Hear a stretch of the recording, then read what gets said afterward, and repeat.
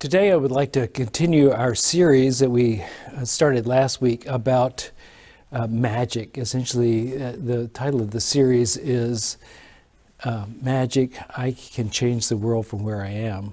And I just want to deepen into that a little bit by exploring this idea of the nature of reality, especially the invisible reality. It seems to me like most of us, most of the time anyway, believe that what we see is the world. It is as it is, but there's much more here than meets the eye. When we think in spirituality, often we think in kind of binary ways. It seems to me, we talk about God. You hear a lot of people talk about God and humans, but you wonder if God is everything and all that is, and the same life force that formed all these life forms on planet Earth, would there not be many layers of invisible things that we cannot see as well, and spiritual things that we can't see as well? So there would be a cause from this argument to say that there would be angels, there would be ideas that are floating out there, there would be archangels, we might have other things that we don't even have good words for. This really seems to add to the possibilities, if you think about it, of the things we can do from where we are to affect the world around us. That if we could draw on the energies of these other non-physically visible beings or ideas or energies that are in the invisible world, perhaps just as crowded as our physical world is with life forms and ideas, that we could maybe draw on our helpers from the spirit world to help us do what is ours to do. This idea that there is more to this world than we can see, that could possibly include the idea that ideas are floating around out there, creative, imaginative ideas are floating around there, and that all we have to do, well, not all we have to do, but what we are given the chance to do is to hear them. And that they wish to be expressed just like we wish to express ourselves. That these ideas want to be incorporated and made real in life. The ideas are not only ours, they are in the noosphere, as they would say. It's in the space, it's around us. And this idea that the genius is the one who brings this to you. I would invite you to look in your own life to see if that hasn't happened to you, that somehow you didn't know how to do something, but then you did it. You just happened to do it, and it worked out for you. That there might be partners that we have in the invisible world who are really willing and able to help us. I know there have been surgeons who've said, they felt like something was guiding them. There have been stories of leaders who led their people away from danger. They didn't know where the idea came from.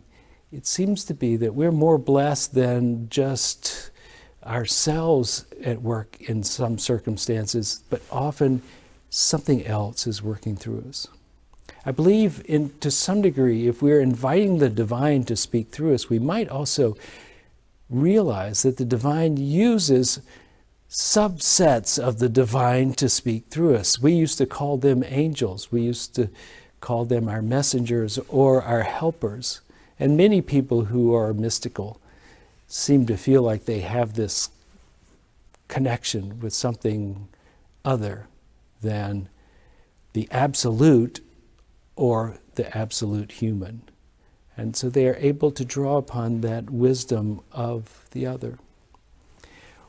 Why this is important in a conversation about creating the world around us, I think it is to open us up to the possibility that it's not really just us little human beings and the great divine, but there is an ecosystem of spirit out there that wishes to create a better and better experience here on earth that is actually they're helpers who are helping us along the way. That we have different layers of our unfolding that we could do if we would give ourselves wholly over to this idea that we are not just human beings, but we are spirits wishing to unfold into greater expression. That we too might unfold into the ascended master state. We might have powers that we don't have right now. Think of it if you actually did have a guardian angel who's helped you avoid car accidents and eating things that might hurt you, or kept you out of physical danger in many ways, or has guided you toward your career or to people you need to know. Wouldn't that be as good an explanation as anything for what's happening? That something is on your side, that you really have never, ever been alone, that this whole journey, this whole experience of being you might be, in essence, a communal activity. That the community of the angels has been on your side. That something other than what we can see is guiding you along your way. To blend those two ideas, that we could blend them into a more magical world, a world where it is quirky and fun, where we see coincidences and we wonder what signs and wonders mean to us, rather than just being mundane human beings, of which I have practiced most of my life. Maybe we could explore and see if the world that we live in might have more dimensions than the eyes can see or our fingers can touch. As we do this, I think we give ourselves permission